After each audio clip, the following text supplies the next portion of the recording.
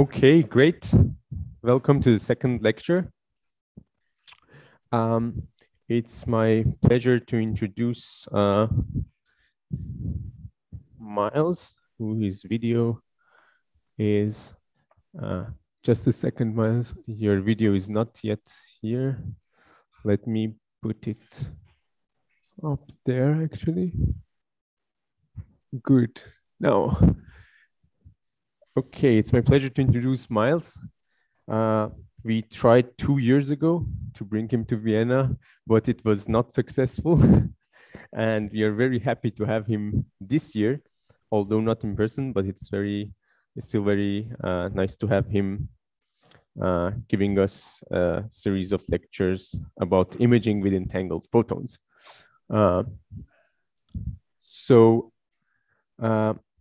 Miles is a Royal Society research professor and also holds the Kelvin Chair of Natural Philosophy in the School of Physics and Astronomy at the University of Glasgow. His team covers a wide spectrum from blue sky research to applied commercial development funded by a combination of government, charity, and industry. He's currently the principal investigator of Quantic, the UK Centre of Excellence for Research, Development and Innovation in Quantum Enhanced Imaging, which brings together 8 universities with more than 40 industry partners. He's a fellow of both the Royal Society of Edinburgh and the Royal Society. Quite recently, in 2021, he won the Optics Prize of the European Physical Society, and in 2019 he has won the Rumford Medal of the Royal Society. So I hope that was correct. So before I start, let me tell you that if you have questions, please raise your hand. Then we will bring you a microphone so that Miles, of course, can hear the question. And please, if you have questions in the middle of the talk, don't hesitate to ask. Yeah, from my side, it's okay, Miles?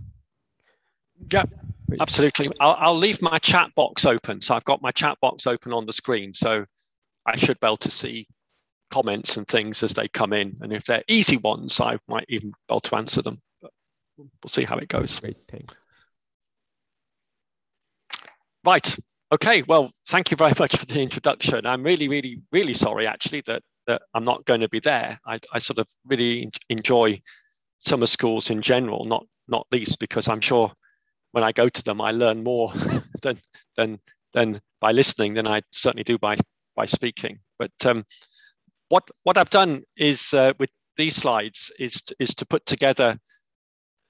I'm going to try and use some various aspects of research, mainly, I'll be honest, my own past research, to explain some general principles within the context of quantum imaging and using, as we just heard, entangled light sources to do imaging. And so I'm going to start off probably I'm lecturing twice today, so sort of it's really one lecture in 2 halves. And what I want to talk about is what is frequently called in the literature ghost imaging. Probably the title is more, well, the title's certainly very exciting, makes you think about what's doing. And I guess the reason why it's called ghost imaging is related to quantum spooky action at a distance. And so the ghost is meant to pick up on the spooky bit. I'm going to start off by saying that in the main, what people call ghost imaging or quantum ghost imaging is very rarely a proof of quantum entanglement.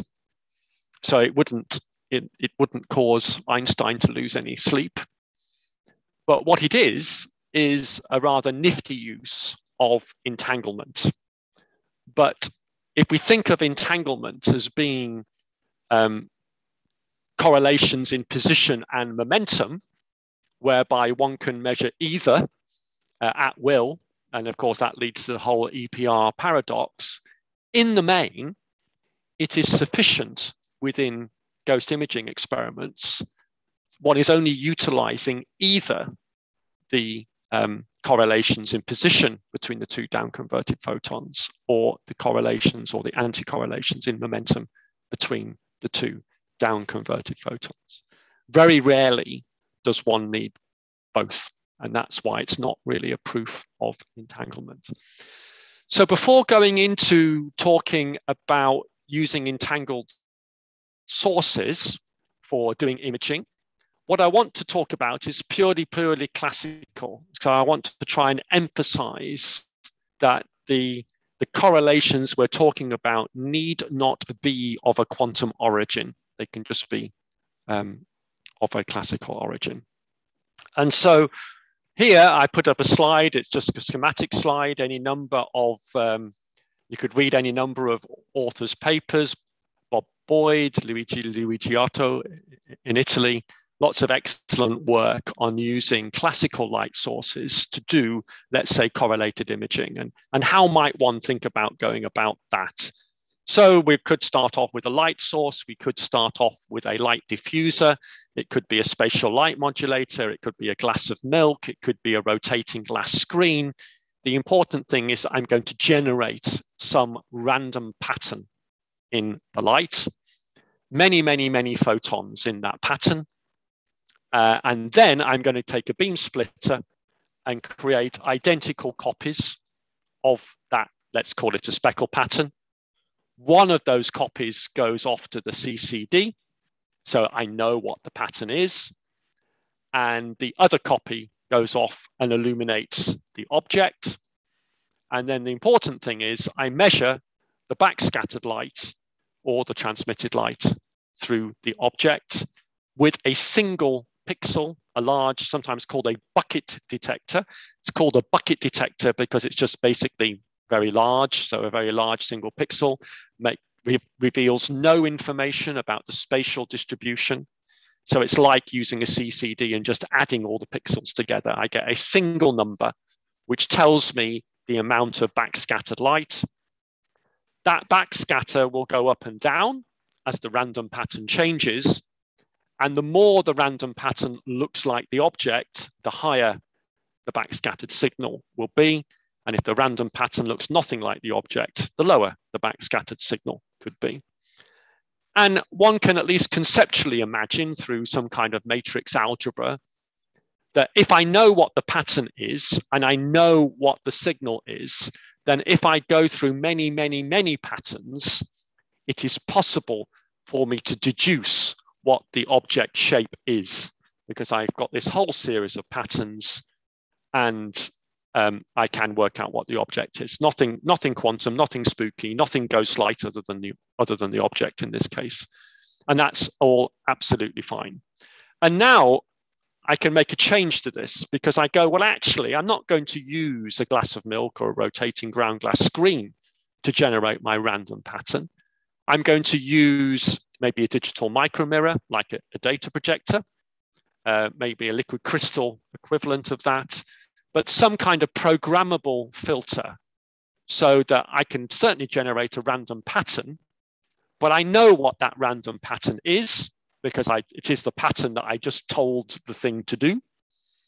And therefore, I can make this experimental system I have in front of me much simpler because I don't need to measure the pattern anymore because I know what it is. So I can remove the beam splitter, I can remove the CCD, and I can just choose to project onto the object a known pattern of light.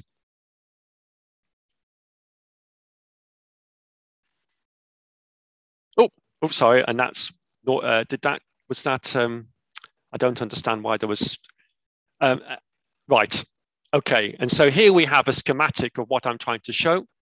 It is in this case, a data projector, the kind of you might be using in the lecture theatre you're in now. I don't know what kind of screen you've got. If it is a data projector, it probably includes a Texas Instrument chip, like the one in the figure there. And it's basically a whole array of tiny little mirrors, and the mirror rotates one way or it flips the other way. And if it flips one way, you get light out. If it flips the other way, you don't get light out. And so it's possible for me to project onto the object a something that looks a bit like an ever-changing crossword puzzle. I know every single one of those patterns, and actually I can, with this kind of technology, project something of the order of 20,000 patterns every second. And we see here essentially a schematic of doing exactly that. So I've got a light projector, I'm projecting a random pattern. I am then recording the single pixel, the photo detector, measuring the backscattered pattern. Sorry, I've got some audio in the background.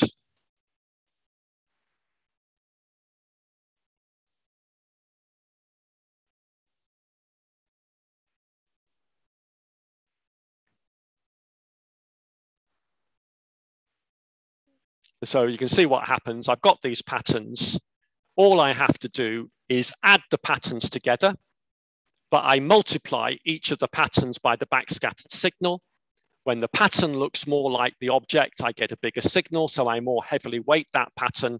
When the pattern doesn't look like the object, I don't weight that pattern. And so one can imagine by adding up all of these different patterns together, one can reconstruct some kind of image. And that's what we're doing here. We're projecting patterns, experimental data onto the object. We're adding all the patterns together, but those patterns are weighted by the backscatter signal. And so this is just simply an example of using completely classical optics, classical common sense to say all I'm wanting to do, I'm relying on the fact that I've got a correlation effectively between the pattern that is in my computer memory and the pattern that is being projected onto the object. And so this is sometimes called computational ghost imaging. So that's just background. We're now going to go on to the topic of basically the summer school. I'm going to talk about using entangled light sources or correlated light sources, where my photons are generated 2 by 2, and those photon pairs are correlated in the position at which they're created within the down conversion crystal, and they're anti-correlated in terms of their momentum. And if one wanted to read about the history of this work, one could do a lot worse than reading papers by these two authors. So first of all, we've got Yanhua Shi.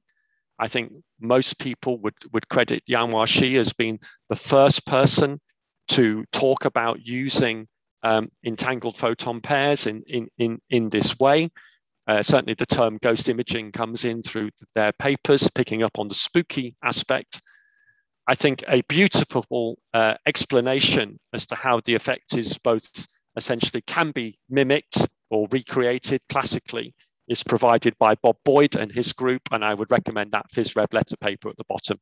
Quantum and Classical Coincidence Imaging, published in 2004, certainly does a beautiful comparison between let's call it the quantum or the entangled light source and the classical light source implementation.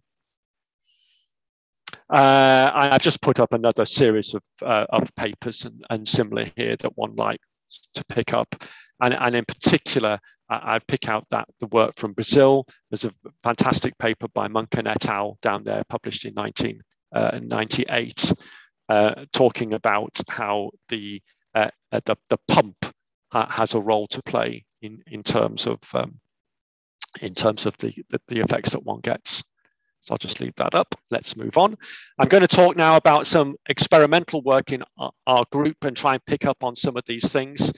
And in particular, most of my lectures now are going to talk about the role that cameras might play within quantum imaging, or more generally, the role that cameras can play within quantum optics. And we're going to look at a number of different camera technologies and see the kind of experiments that one can do with, for example, a time-gated intensified camera on the one hand, on the other hand, an electron multiplying CCD.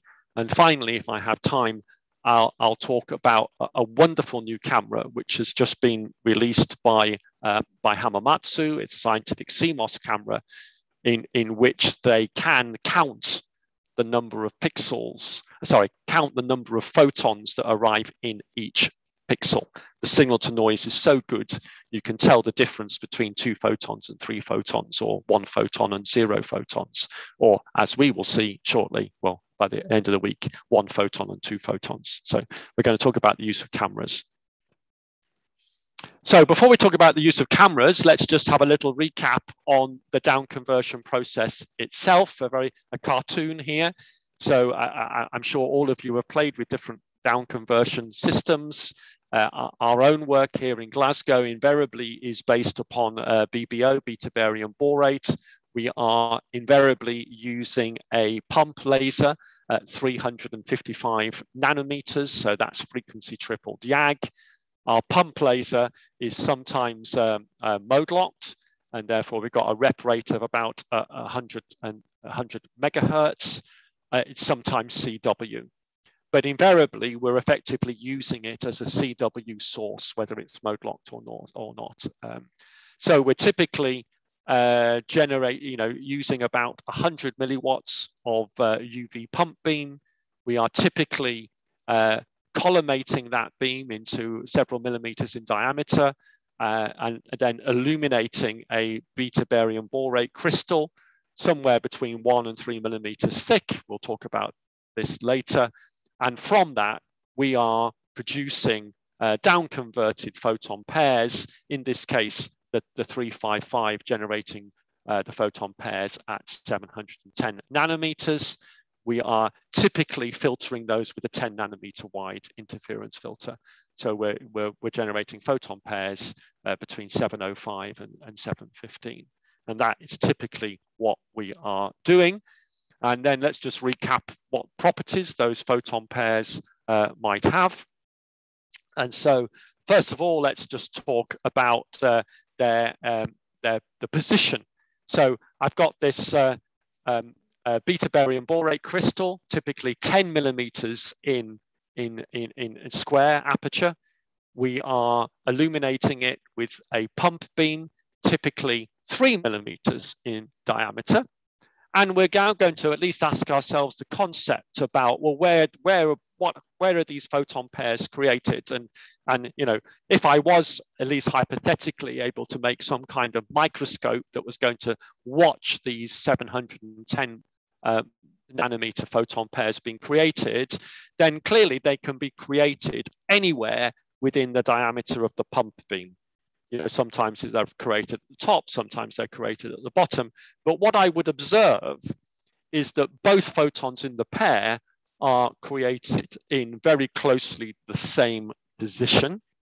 It transpires, when I say same position, that position becomes more the same as the crystal gets thinner. So as the crystal gets thinner, the correlation between those two, the position correlation between those two photons gets stronger and stronger. And for very thin crystals, that position correlation between the photons approaches an optical wavelength. And we'll talk a little bit about that position correlation later in some more detail. So it is also true that in a sort of, that as well as the photons being generated in the same position, they are generated with opposite transverse momentum. And that's just because in the down conversion process, we need to conserve two physical quantities. The first of those physical quantities is energy.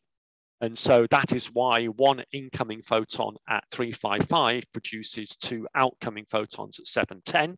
Energy is conserved. If one of those photons through phase matching should go to 700, the other one would then go to 720, roughly. So energy is always conserved. It's also true that the momentum is conserved. The momentum is conserved both axially and laterally. So assuming that the pump beam comes in on the axis of the optical system, then when my photons come out, they actually come out over a range of different angles, as we will discuss later. That range of angles depends on the crystal thickness. If the crystal is very thin, the down converted photons will come out over a wide range of angles. But if one photon comes out to the left, the other photon comes out to the right. If one photon goes up, the other photon will go down. And so essentially we can think about, in this case, the two beams, in this case, it's phase matching, arranged such that the two beams are separated and they come out in slightly different angles. But when I now hypothetically bring my magnifying glasses in and I start looking at where those photons were created, as I've said already, those photons are created effectively in pairs in a random position, but any one pair creation happens at the same position within a diameter defined by the size of the pump beam.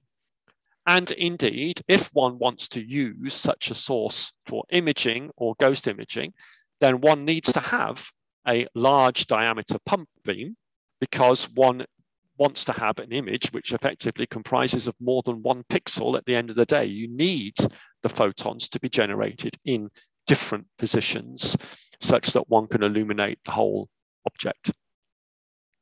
So the basic idea within ghost imaging, therefore, unsurprisingly, is that one will put the object in one of these down-converted beams, and one will put a camera or a detector in the other down-converted beam.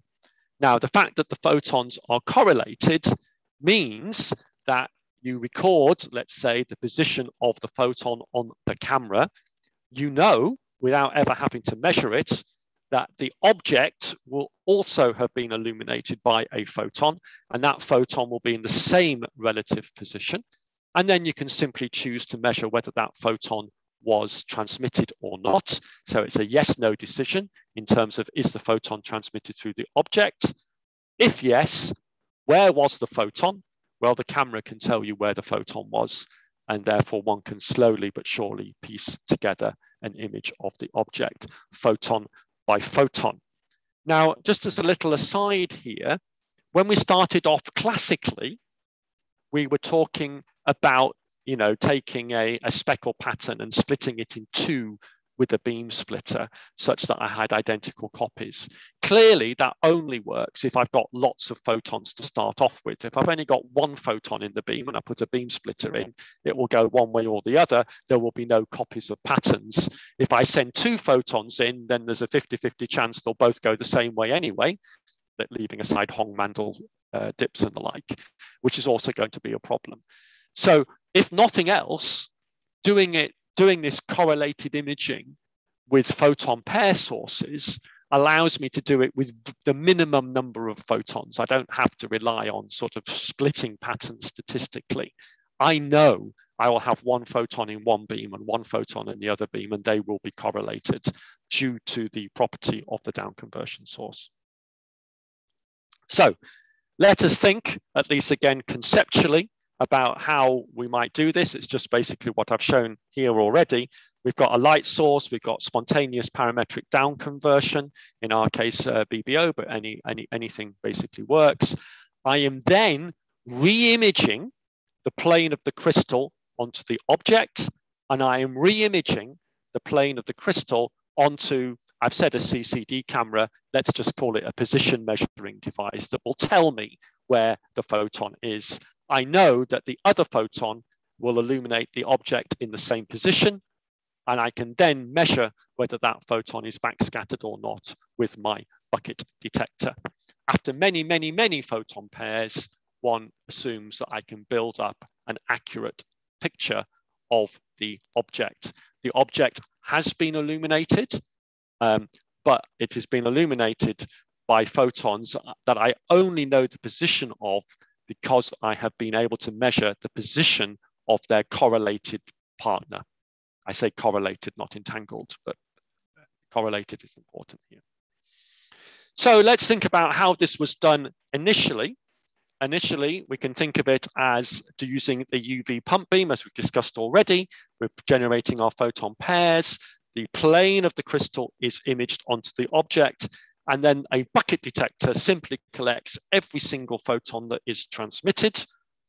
The original work didn't use any kind of camera. It used a scanning detector, scanning that detector in both X and Y. and then measuring the coincidence count between the bucket detector and the scanning detector.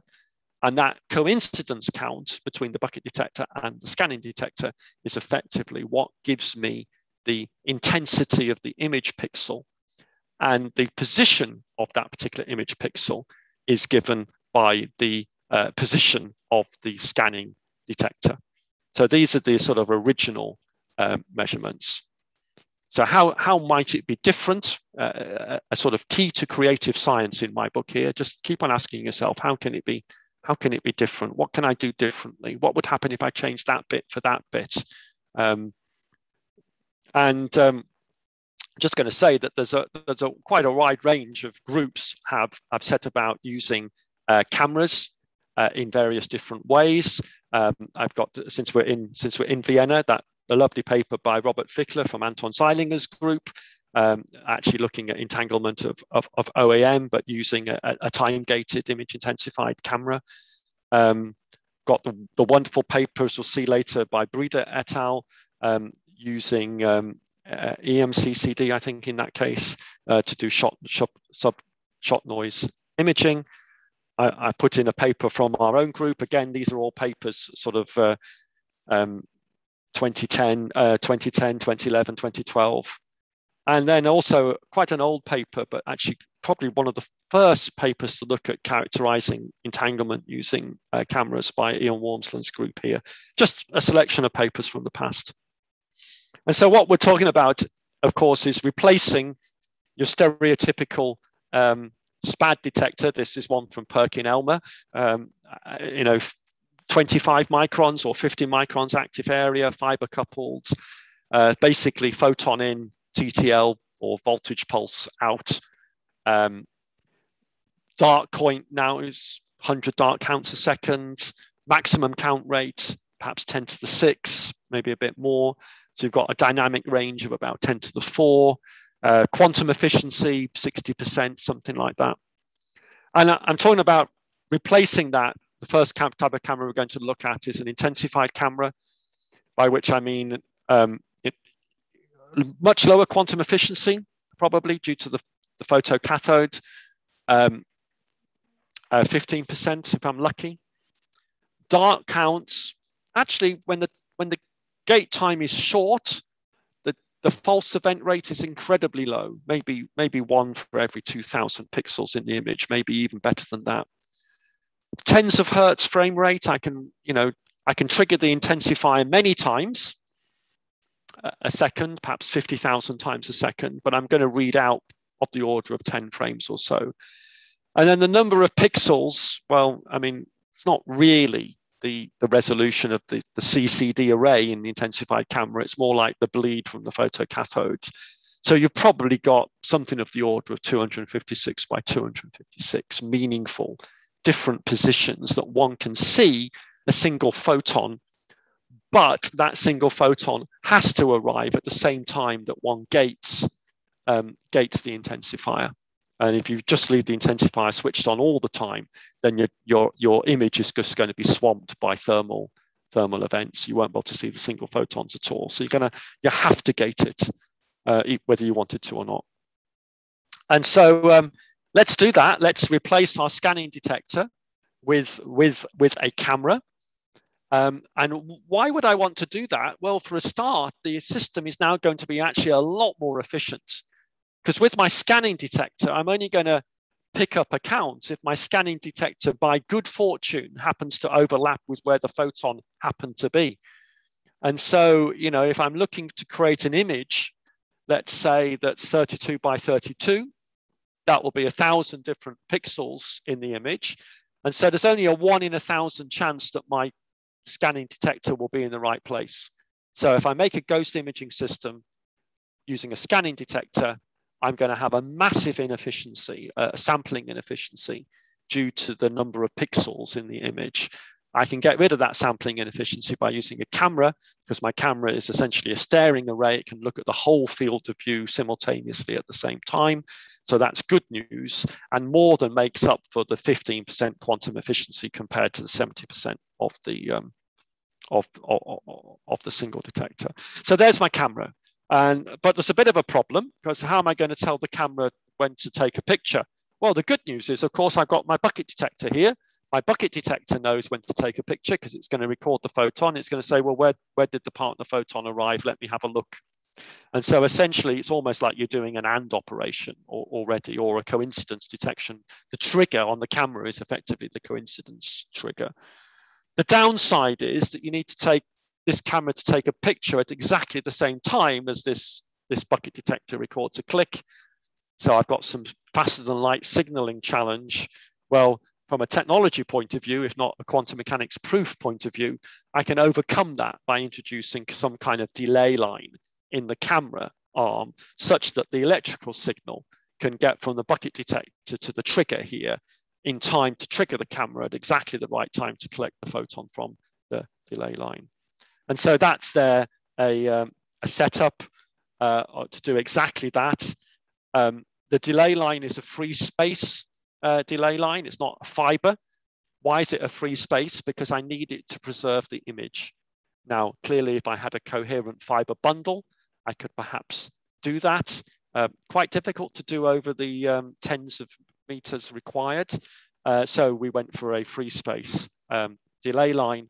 We were trying to introduce something like a 35 nanosecond delay, such that the photons arrived at the ICCD 35 nanoseconds after the bucket detector signal has been picked up. And if you get that delay right, one can pick up an image. If you get that delay wrong, one doesn't pick up an image because the camera is gated and it triggers at the wrong time. This is an image collated over about 50,000 photon events. And that, in this case, was probably about 10 seconds of data acquisition. Hopefully, I will play this video. And that is effectively showing you the single photon events, the gated single photon events adding up over time. Why is it not perfect? Well, there's two reasons why it's not perfect. First of all, that my detector has dark noise. The bucket detector has dark noise, so sometimes it triggers the camera at the wrong time and the camera picks up a photon. There's residual photons flowing around the lab from the LEDs of the instrument switches. So sometimes a photon arrives and it's just got nothing to do with our photons. And then another reason you might have the wrong thing is that you've got two photon pairs generated by chance at, roughly speaking, the same time.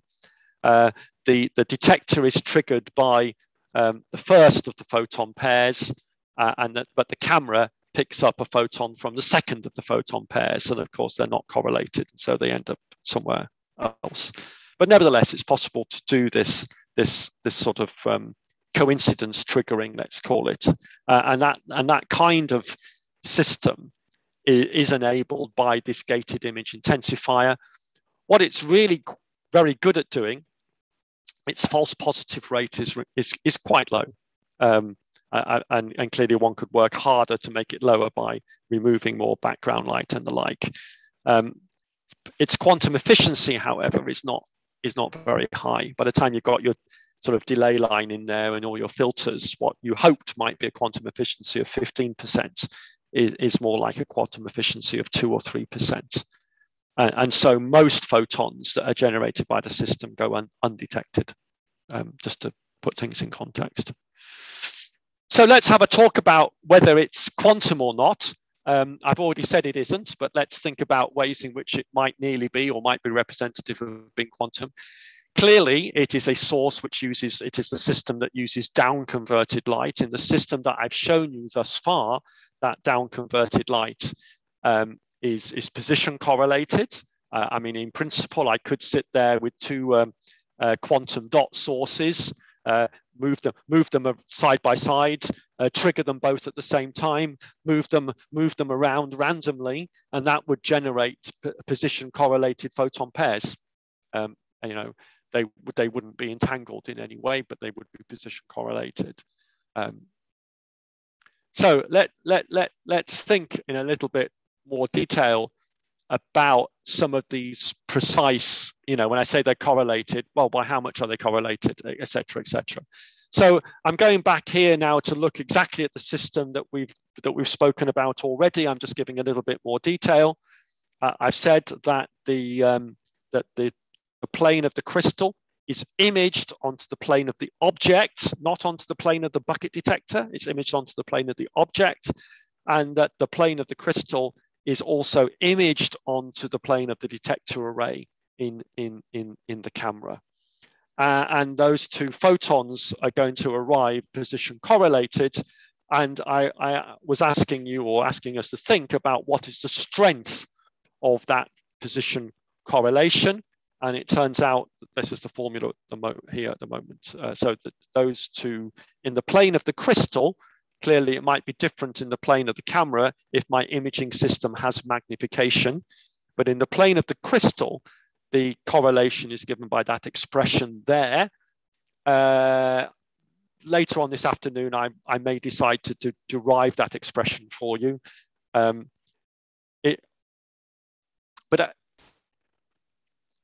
I have a very bizarre way of understanding why that is the case, or why it's not perfectly zero, which I'm now going to share with you, and then over coffee, everyone can shoot me down as what a naive understanding it is, because it is.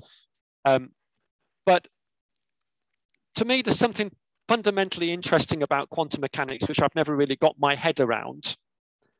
And that is the uncertainty when I measure something's position. That uncertainty in position, I can think of in one of two ways.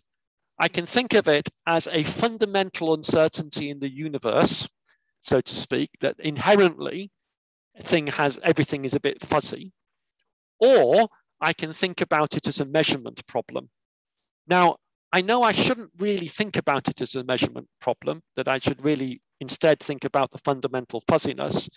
But nevertheless, given that the degree of fuzziness is often the same, then thinking about it perhaps incorrectly as a measurement problem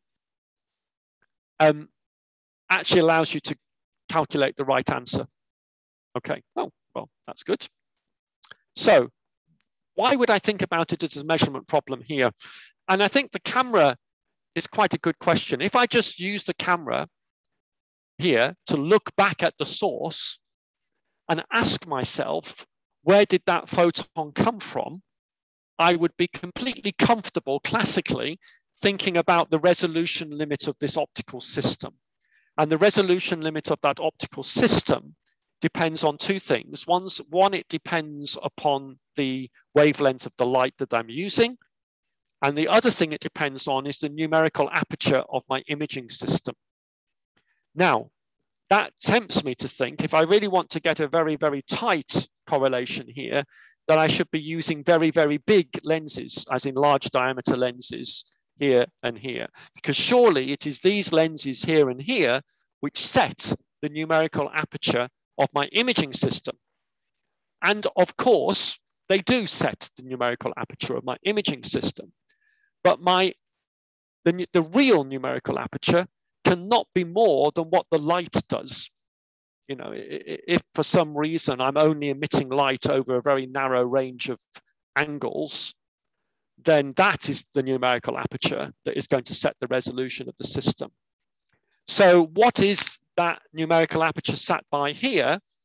It is set here by the divergence, shall we say, of the down-converted light. And I've already spoken already that the angle over which my down-converted light is emitted after the crystal depends upon the crystal length. And the shorter the crystal length, the bigger the angle.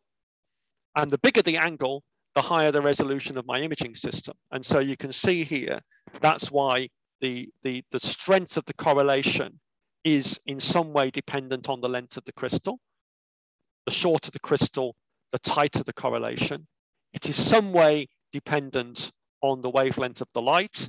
The longer wavelength gives me lower resolution, gives me poorer correlation. And so I'll perhaps go into more detail about that later, but I just wanted to explain why it depends both on the length of the crystal and the wavelength of the light. Now, noticing incidentally that if the length of the crystal was comparable to the wavelength of the light, then the strength of the correlation would be of order a wavelength, actually wavelength divided by square root of 6 pi. In reality, the length of my crystal probably is going to be at least 1 millimeter, so 1,000 times bigger than the wavelength of the light, and therefore the strength of the correlation, although it's tempting to believe is sub-wavelength, is typically not sub-wavelength at all. The strength of the correlation is many wavelengths, and in fact often comparable to the size of the pixel in the camera, rather conveniently. So this strength of this correlation here is going to be tens of microns typically. So that's what we're expecting to see. Now, as I've alluded to but haven't properly described, I have an option when I do ghost imaging systems. I can rely on the position correlation of the system, or I don't need to rely on the position correlation at all. I can rely on the momentum correlation. In this case, you can see now that my object is in the far field of the crystal. My camera is also in the far field of the crystal. It is anti-correlated, so the image is now inverted. So the image looks different. Here, our image was upright. Here, my image is inverted. And now we might also reasonably ask, well, what is the strength of the correlation in the far field? Well, the strength of the momentum correlation has nothing to do with the length of the crystal, you'll be glad to know, but it has everything to do with the diameter of the pump beam. So what's important is that the transverse momentum of the pump beam is equal to the sum of the transverse momenta of the two down-converted photons. Now, in the case of my pump beam being directed along the optical axis, that transverse momentum of the pump beam is nominally 0. And so that's why we've been saying if one of the photons goes off to the left, the other one goes off to the right. However, obviously, because my pump beam is of finite size, then the transverse momentum of my pump photon also has uncertainty.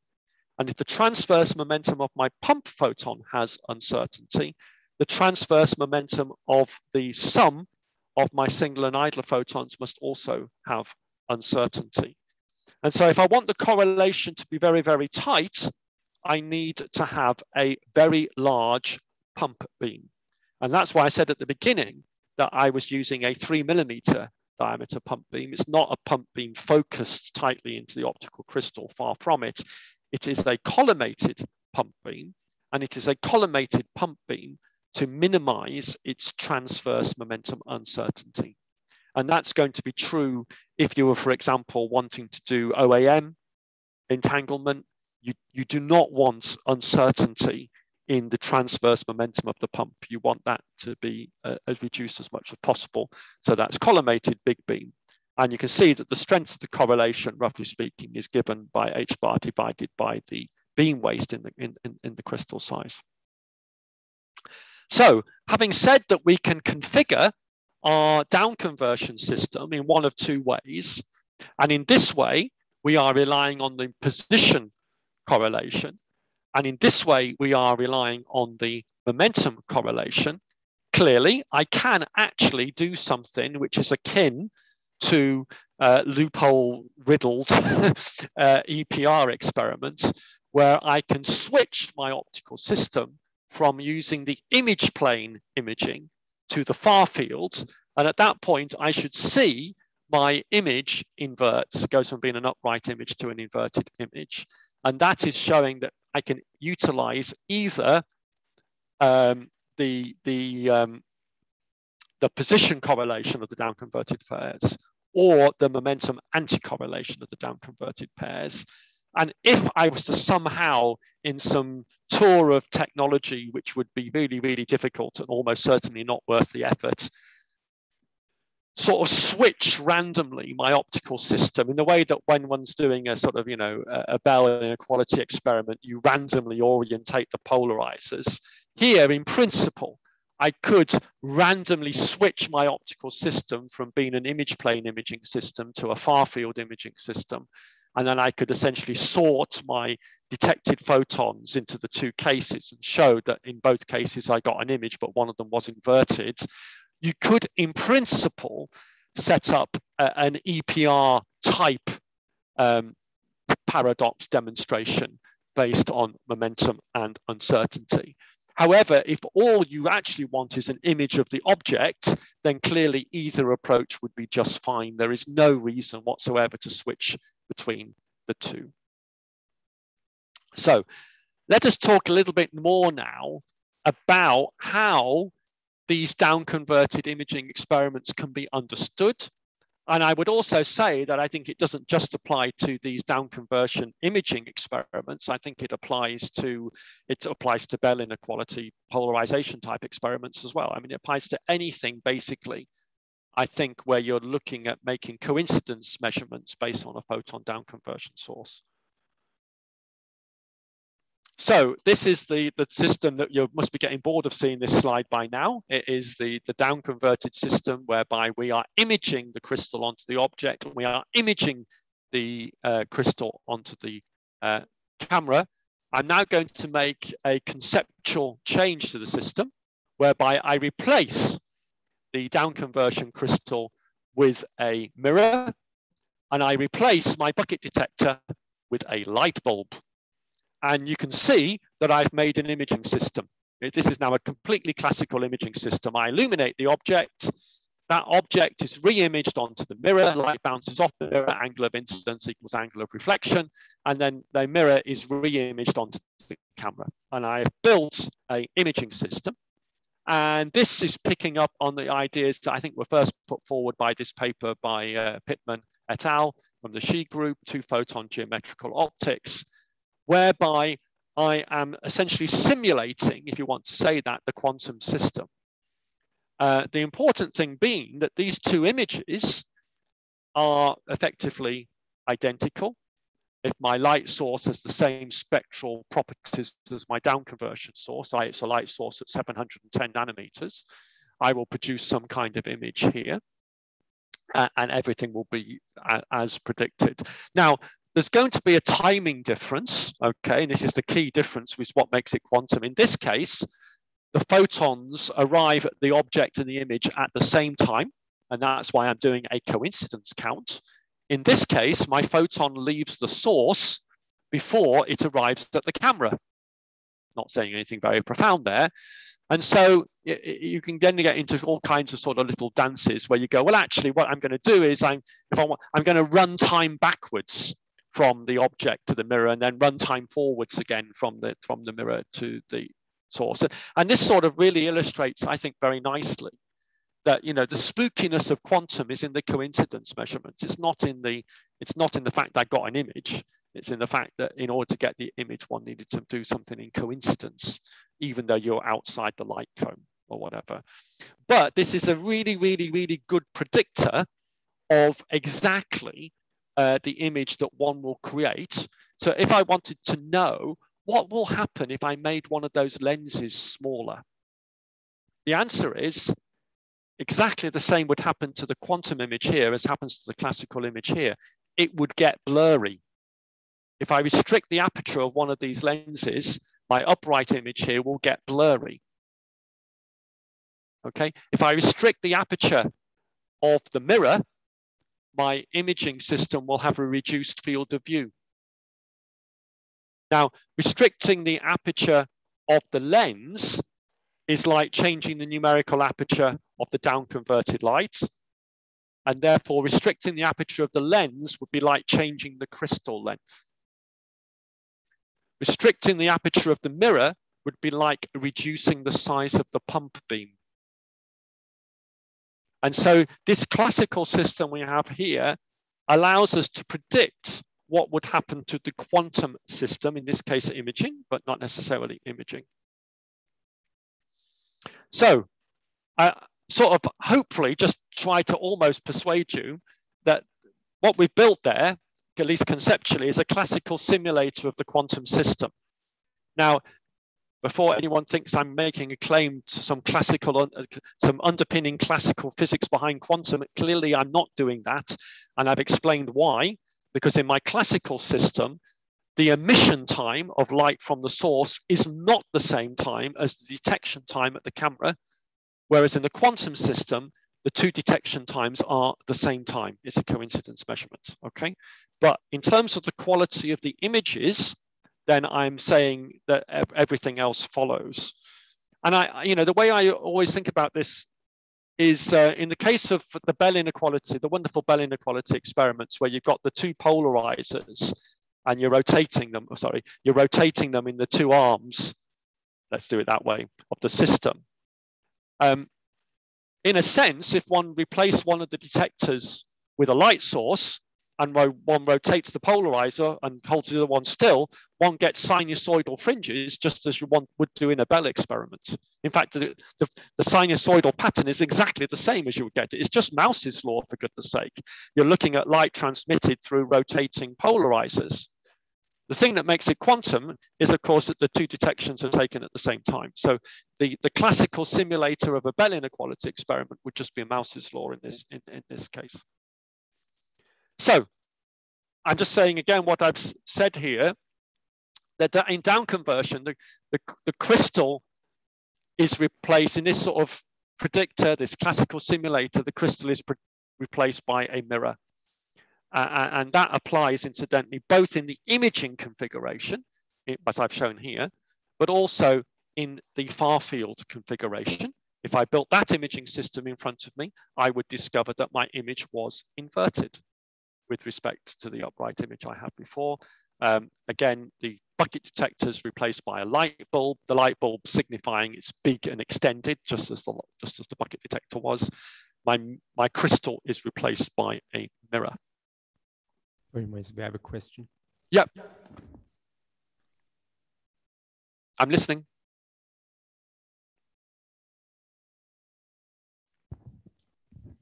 Can you hear me? Yeah, I can hear you now. So for me personally, it's still not very clear why you say that both the methods are the same, the quality of the image. Like you showed the two images. For me, it looks a bit brighter when you have the position correlation. You had a slide where you showed the two images far back. Oh, yeah. So in this case, for me personally, I would maybe choose the left side. I don't know how you analyze this data, but maybe there's some methods in which you cannot distinguish between the background and the image on the right, for example, or on the left is much easier to analyze this data. Again, I'm not familiar with this, but for me, the position looks better way of doing it. And I don't know why one would choose the momentum unless you gain something. Maybe that's a good point. And I agree with you, by the way, that I think the position measurement was slightly better here.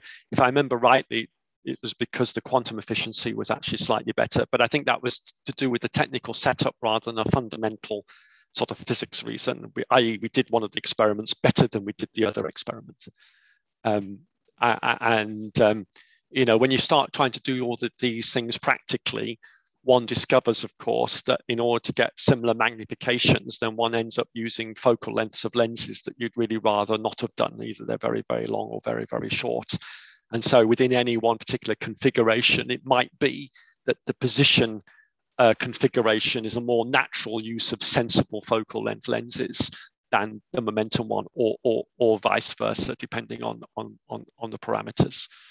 So, I mean, I think for me, the take-home message here was not necessarily meant to be the quality of the images, but just essentially that one could see the difference between the position correlation leading to an upright image and the momentum and anti-correlation leading to an inverted image. But thank you for pointing that out. And I've got, oops.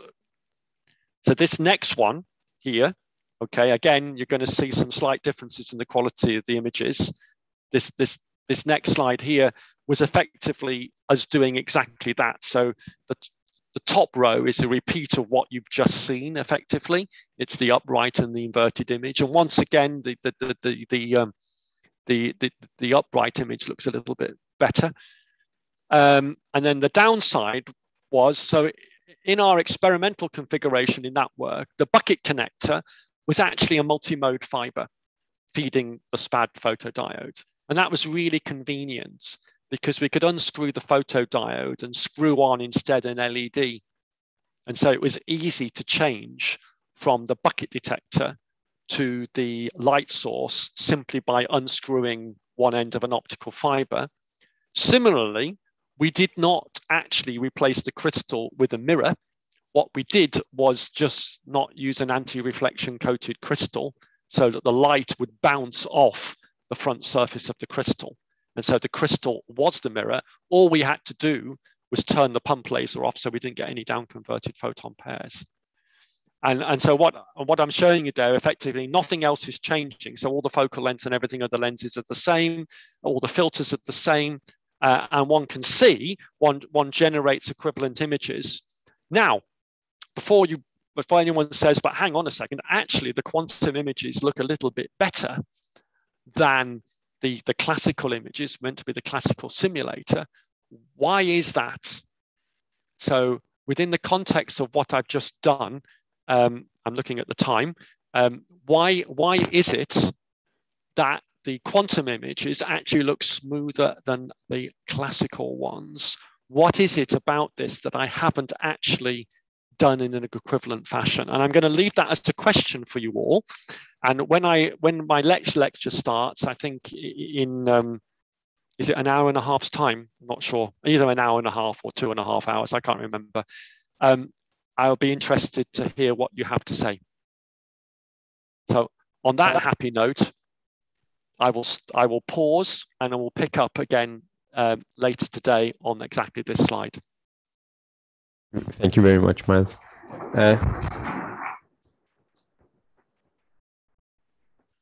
So have we got a few minutes for questions just now, or? Yeah, sure, yes.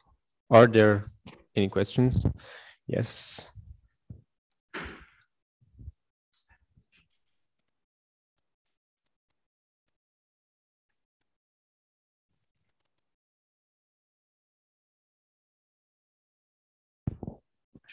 You hold it? Okay.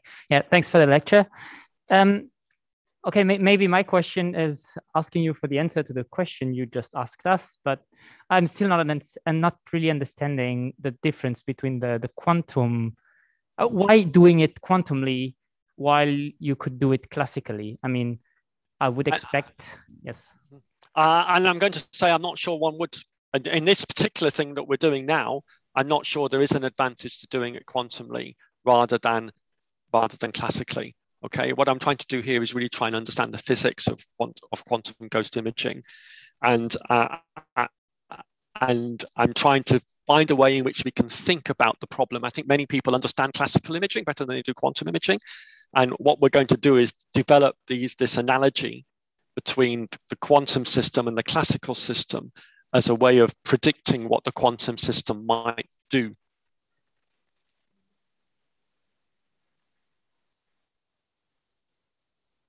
Other questions? Yeah, until now we only talked about degenerate down conversion. So where the photons have, the down converted photons have the same wavelength. Is this classical picture also working for this unbalanced down conversion processes? No. And indeed, doing an unbalanced process might be a reason why one would choose to do it in a quantum sense. When I say no, there are aspects of it that worked and aspects of it that need to be thought about a little bit more carefully. Now, if your reflecting mirror was also a mirror that could change the wavelength of the light, then maybe there would be a classical counterpart. But on the other hand, a mirror that can change the wavelength of the light is probably even more technologically complicated to make than having a down conversion source, which simply just produces light at 2 different wavelengths. So later on, I will show an example of a ghost imaging system, which is exactly as you imply, where the signal and idler are at different wavelengths, and therefore you have the option of illuminating the object in the infrared, but recording the image in the visible.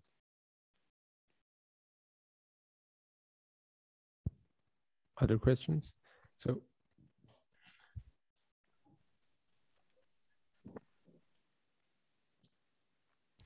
Hi. So what exactly can we expect on the camera without any bucket detector? If there's no bucket detector, so Well, if there was no bucket detector and no trigger, then essentially you would have no way of recording, triggering the camera at the right time. So you would end up just recording, the background light in the lab. Or if you did have a way of recording it at the right time, I mean, again, from a technological point of view, one could use a pulsed light source and then use a reference from the pulsed light source to trigger the camera. And that would be the way to think about it. But you need to do something such that you were triggering the camera at the right time to collect the photon. Now, the slightly nice about the quantum system is that that's not, if it was a pulse laser, you'd be doing it every whatever, at a particular defined metronome, click, click, click, click. Whereas here, of course, we're just triggering it as and when the photons are generated. And so it's sort of pseudo-random pulse sequence would be the classical analogy. If we have some triggering source, so would we get the same image? Yeah, I think that the classical simulator here that we've shown in B and D, I think essentially produces the same image, with the exception of you can see that the image quality is somewhat more speckly. For reasons which I've posed as a question, because it took us a while to realize. I'd be interested to see what people think. Why is the image in the bottom row more speckly than the image in the top row? I've told you all the filters are the same. It's a 10 nanometer bandpass filter. Oh, thank you. Okay. We have one more question.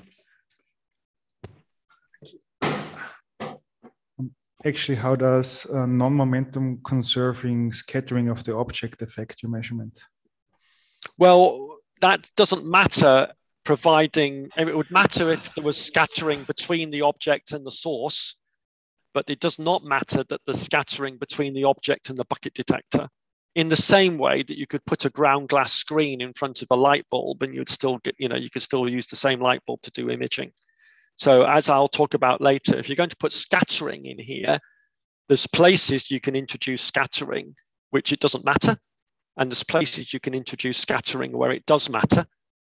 But before we get too excited, I don't think that there's a scenario where the quantum approach, or so we'll call it the quantum approach, gives you essentially a scatter immunity that the classical system wouldn't. It's important to realize that even in a classical imaging system, one can, you take perfectly good pictures with your camera, even when there's clouds in the sky. The fact that the sunlight's scattered before it illuminates the object doesn't matter. If, on the other hand, it's very foggy between you and the object, it matters rather a lot. So the place where the scattering is matters. So in this case here, scattering between the object and the bucket detector wouldn't matter. Scattering between the object and the light bulb wouldn't matter. Scattering anywhere else in the system does matter. And I think that's true both for the classical and the quantum system. Okay, great. We have one more question here.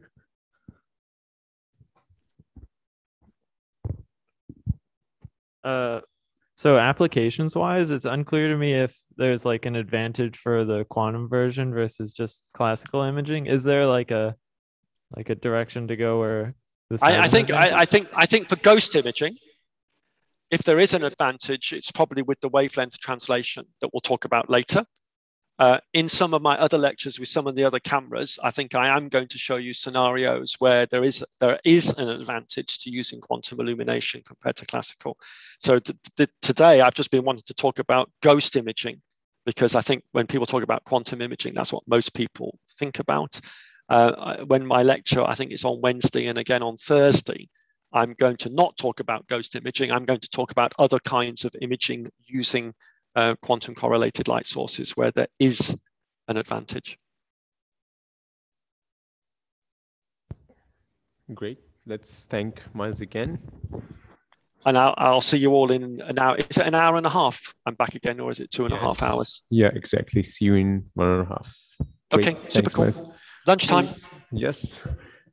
Guys, for people who are presenting a poster, please put on your poster, hang on your poster to the poster boards.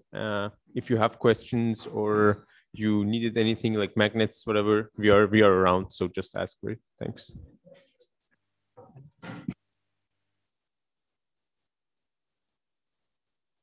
And we meet again at 1:30 for the next lecture.